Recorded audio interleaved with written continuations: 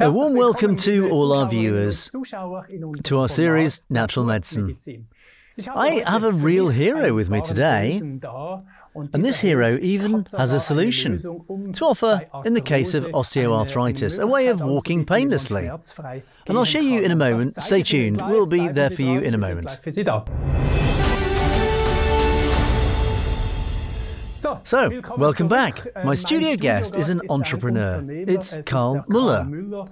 He's not only known here in Switzerland, he's probably known halfway around the world. Welcome, dear Karl. Nice to have you here. Thank you, Alexander. Don't object. I know you say you are not a hero, but you are. And you just have to leave it at that because you've helped so many millions of people by teaching them to deal with their musculoskeletal system differently. And this is really a success that you just deserve. And this recognition remains, well, at least for me. Now you can talk again. Then I don't object. Dear Karl, the topic of osteoarthritis is a big problem that affects a lot of people. I think mostly in an older age, from 50, 60, right? Would you agree with that? Yeah, you could say that.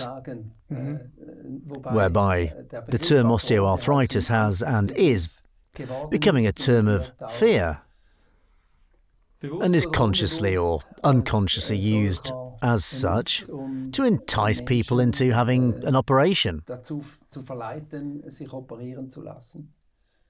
There is no study that says osteoarthritis has to be painful. There's also no correlation between pain and osteoarthritis. There are many people who do not have osteoarthritis and are in great pain, and vice versa. So you don't have to be afraid of osteoarthritis. If we take knee osteoarthritis as an example, in almost all cases, it is possible to walk painlessly immediately. And we'll look at that now. The topic of osteoarthritis is very important. It's a diagnosis, like you say, people are scared of. It's untreatable. But for orthopedic operations, as it's so often said, but the truth is that most operations can actually still be prevented if you change your walking behaviour. And then we'll take a look at the picture you brought with you, especially the skeleton. May I ask you to say a few things? Yeah, we are built for walking barefoot in nature. As you can see on the left, the feet move very vigorously, move through this uneven natural soil. It's not always the same. Sometimes it's stone, sometimes sand, sometimes grass. The feet are built with around 30 bones and around 30 muscles for all kinds of surfaces, so that they can adapt to the surface. But if in our civilized world we basically walk always and everywhere on flat ground, can we get back again?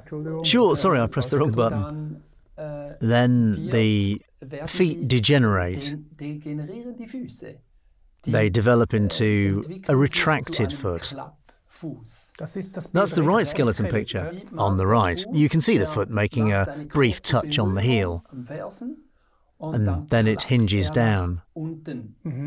Instead of, as can be seen in the left skeleton, the tibia muscle is activated first, then the whole muscle chain in the legs up to the trunk is tensed, and the strongly rolling foot acts like a shock absorber for the knees. You can see the knees on the left of the left skeleton. If you compare them with the right skeleton, on the right there is a huge blow, and left it's very gentle, like balm. And that means if you get an osteoarthritis patient into this position to walk like the left skeleton, then the pain gradually subsides. It doesn't just gradually subside. In 98 to 99 out of 100 people, I've always experienced that if they very carefully, slowly walk in this way, like on the left, it works best on a soft, elastic surface. Not only soft, because when you walk in soft shoes, you become even more passive. That doesn't ask you to roll your foot.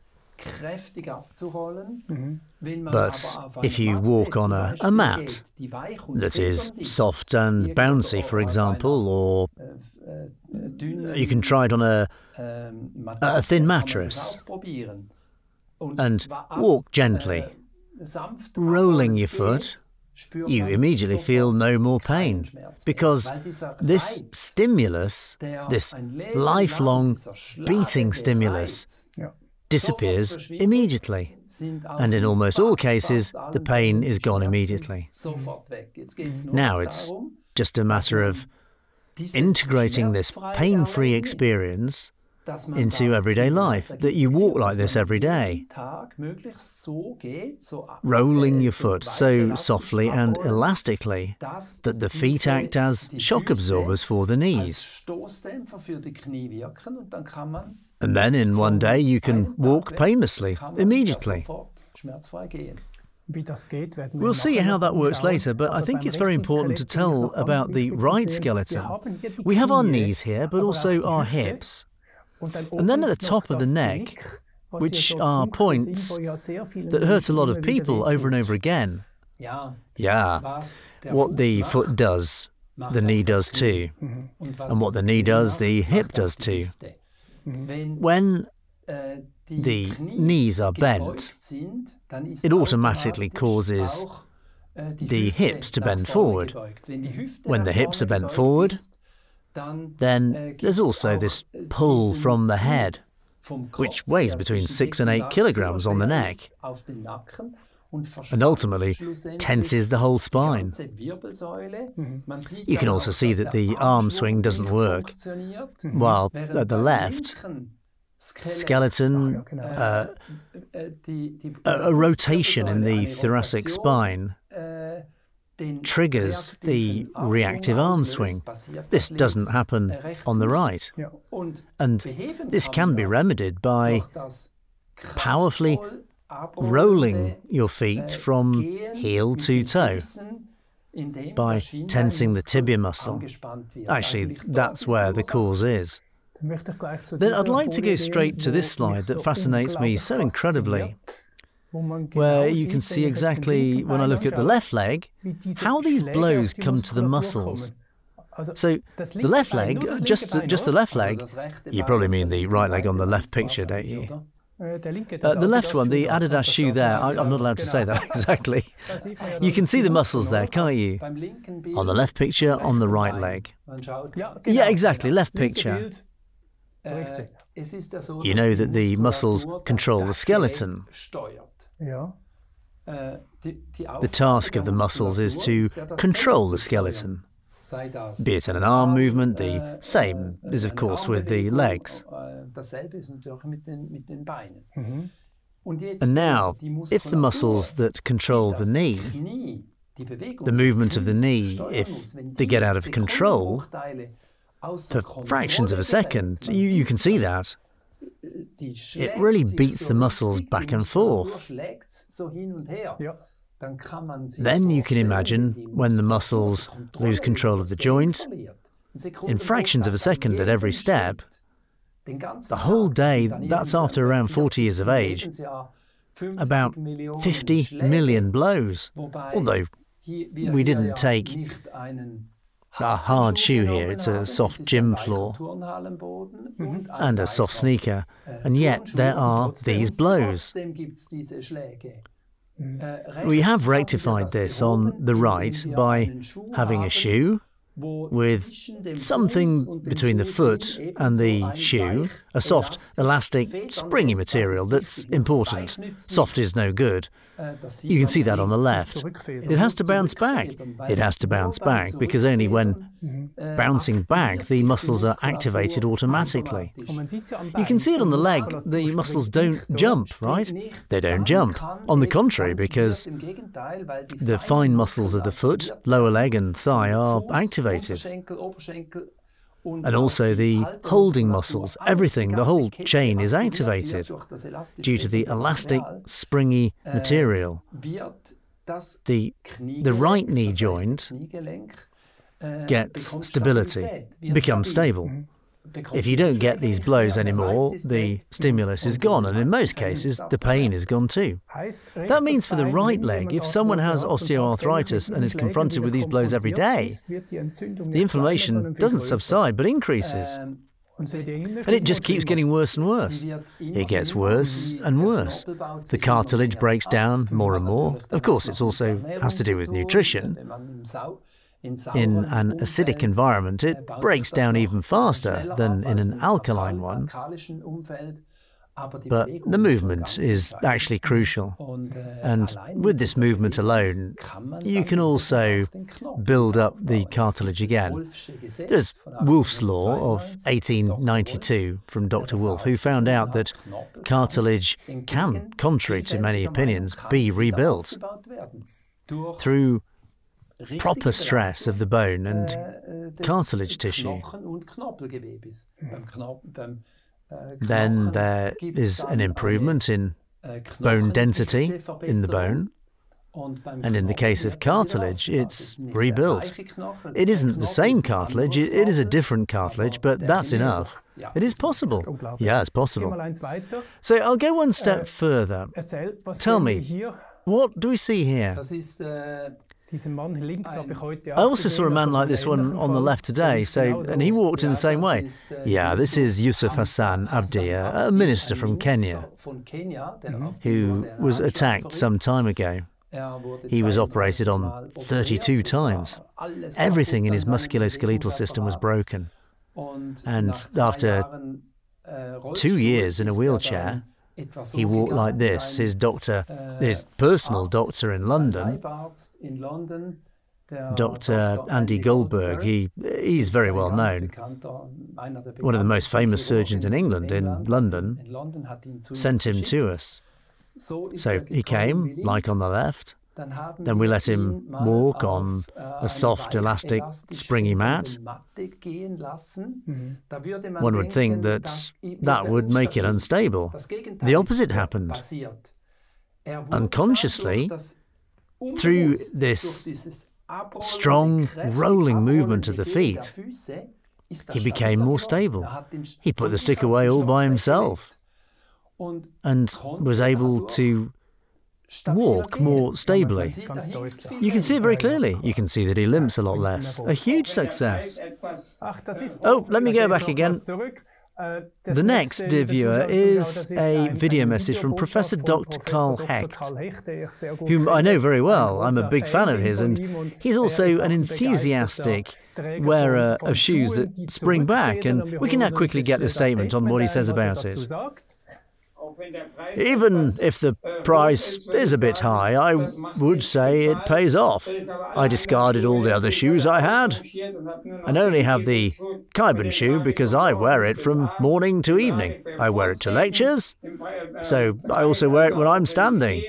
And that applies to the elderly as well, because they need a soft walk, an elastic walk, and that gives you a more youthful feeling. Super nice, super nice. Yeah, Professor Dr. Hecht is now, I think, 97 or 98 years old. He turned 97 in February. He's been wearing these elastic, springy shoes for 7 years now, basically anytime and anywhere. And he's one of many who confirm that, of course, it is extremely pleasant when you no longer have to walk on hard floors, but when it suddenly becomes rolling, elastic, springy, And it's making the walk more upright, as you've seen with the skeleton. It's making the walk more upright and stabilizes the joints. So, completely logical. We can actually stop at this point with the topic of osteoarthritis, but you have brought another wonderful example. We've already talked about it. Here, you can see this difference in this slide right here. Boom! So, it bounces back. Here, we dive in.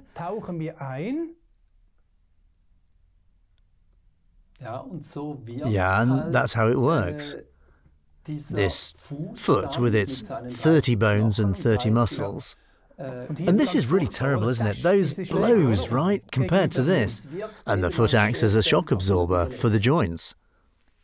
The foot acts as a shock absorber for the joints, and if you only walk on hard floors in normal shoes, then there is a blow with every step, which, in the end, causes osteoarthritis and worn-out joints. I can't get enough of these beautiful pictures, because what I see here is so logical. In nature, we would have no problem. On mats, we would have no problem. But with these shoes, how we hit them and trigger these blows, everything is so logical. You did well, I'm really proud. Swiss technology. But actually, it was created in your other home where you lived for a long time, where you saw it in nature. And you have already carried this technology out into the world from there. Yeah, I lived in South Korea for 20 years. And actually, I did not copy that from the indigenous peoples, but I noticed myself when I had my knee pain, my Achilles tendonitis, back pain, and walked on these soft, elastic, springy rice fields. The rice grows in the water, and after the harvest, or before the harvest, the water is drained. And then, when it gets a little drier, then this clay soil is where the rice was grown in, is a bit elastic and springy. My pain was gone, then I thought, that rice field feeling, I really want to have that everywhere. I'm excited to see what's coming. I haven't seen all the slides yet. Unfortunately, we all know these pictures because, well, we all suffer from it. Yeah, unfortunately, many people realize too late that something needs to be done and that something could also be done. The only thing you know is when you have knee or hip pain or osteoarthritis that you should then operate. And I don't see that at all. I'm convinced that one operation will lead to the next, and that you, first of all, it should walk differently. You have a quick, immediate effect, but you have to train it well. So the automation, the walk has to be relearned. And then, of course, we have the aid with the shoes, but it's also just as important to work on the patterns we have from everyday life, from frequent sitting, far too much sitting. The adhesions, you can see that people are all bent forward. You still have to work on that.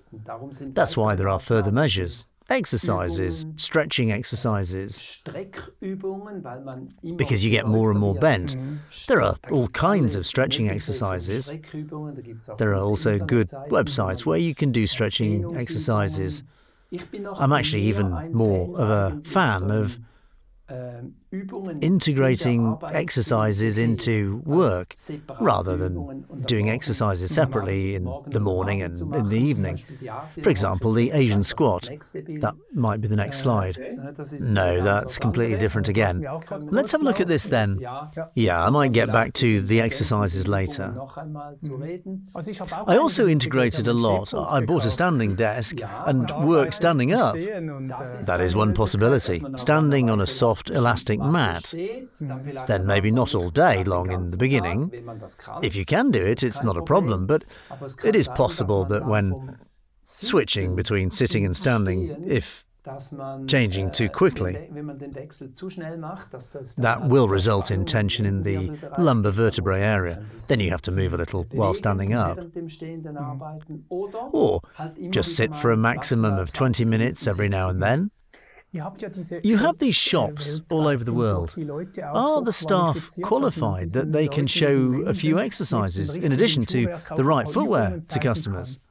Yeah, of course, our shops are not shoe stores or mat sales outlets, but our staff are trained to show people alternatives to surgery. And they know exercises, they can guide you how to learn to walk, what you have to consider when changing from sitting to standing. Because there can be initial reactions, of course, and we also work with physiotherapists and doctors' offices. So for every viewer who says, I don't want to take the path of cutting and operating, I have to be able to solve it differently, they would have actually come to a different method, which is totally logical and makes sense to me, and could actually find help out of their need there. Yeah, in any case, they also need instructions, because the change, especially when you're older and have adhesions, when the fasciae are already sticky, when you have shortenings in the muscles, it's important that you know the whole concept, that you're not only buying a product, but also know how this can be integrated into everyday life. They have to do it. I may remember a statement from you, but it may also be wrong. Isn't it possible that people can somehow test the shoe? Yeah, you can try the shoes for 2 weeks. Do you have trial versions? We have trial shoes that are disinfected. You can give it back without hesitation. You don't commit yourself to anything. If you have the feeling that this is doing nothing for you, then you have the opportunity. You can test it for 2 weeks. Yeah, 2 weeks, for free, outside, anywhere, and you can return them. By the way, one possibility to integrate the system is, of course, also in the chair. To sit differently. Oh, please, let's leave it at that. It's unbelievable. I can barely watch. It hurts me. It used to hurt me, but now it doesn't hurt anymore. I also had severe osteoarthritis of the knee. I could show some exercises now. One of them is to sit in the lotus position. Of course, you can't do that overnight. It takes 2 or 3 years to be able to do that. But when you become more agile, you also have less pain. I'm telling you, every day I think of you once or twice, not only when putting on my shoes and jogging or trampolining. I always see you in this seat in front of me. How agile you can become again. Although you were once very immobile, it works. Not overnight, but it works. It's possible. Much, much more is possible than you think, because the body supports you. The body itself has self-healing processes. It wants to be flexible, because if it's immobile, the risk of pain is also greater. I'd like to go through the slides because it would be a shame if we didn't show them. This slide comes from a study we're doing at the University of Calgary. You see the minister, Yusuf Hassan Abdi, again. How he, who was in a wheelchair until recently, can now walk, and how his joints became more stable.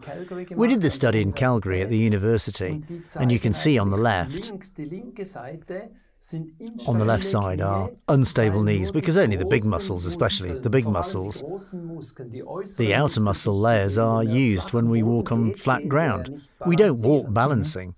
You put one foot in front of the other by tensing the quadriceps muscles and hip flexors. We then let ourselves fall to the ground. Could we maybe show it again? We then let ourselves fall on the ground. And accordingly, the left knee in this model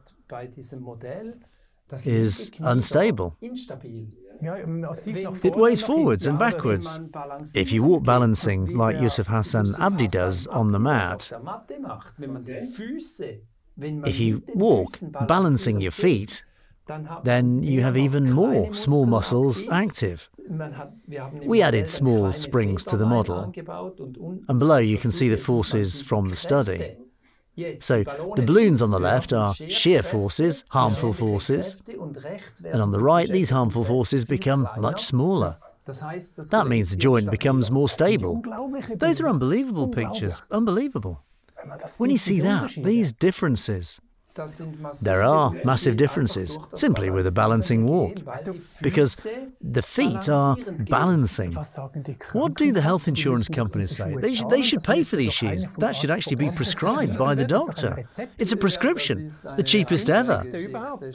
Imagine if there were no more sick people and no more problems. And, by the way, 20% of the health insurance costs are used for orthopedic operations alone. All of this turnover would collapse, or part of that turnover. You'd rather sell insoles, or as a health insurer they prefer to pay for insoles because the joints and feet then become stiff. And when the feet gets stiff, the whole body becomes stiff. You can see that with us in our latitudes, how stiff and immobile the elderly become. And of course that's much better for business. I'm not saying that it happens consciously, that they do it consciously, but it's just a system that is so well established, and many doctors are likely to believe that surgery is the only alternative, and that you can learn to walk in a new way. Patients often do not even want that, because it's much more tedious. It's of course easier just to have an operation. Then maybe you'll be a little better for 2 or 3 years. But this implies a relieving posture, and that also tissue, connective tissue, fasciae are cut, and that the next operation is already pre-programmed. This is unfortunately often ignored. Still, I really wonder if it's not possible to get a medical license, that the doctors are taught too, that you can report on this at medical congresses with these results, because the scales fall from my eyes when I see that. We are on it. A health insurance campaign is underway. And of course, that is our goal. But that's not easy at all. You can see that in natural medicine. It's similar there.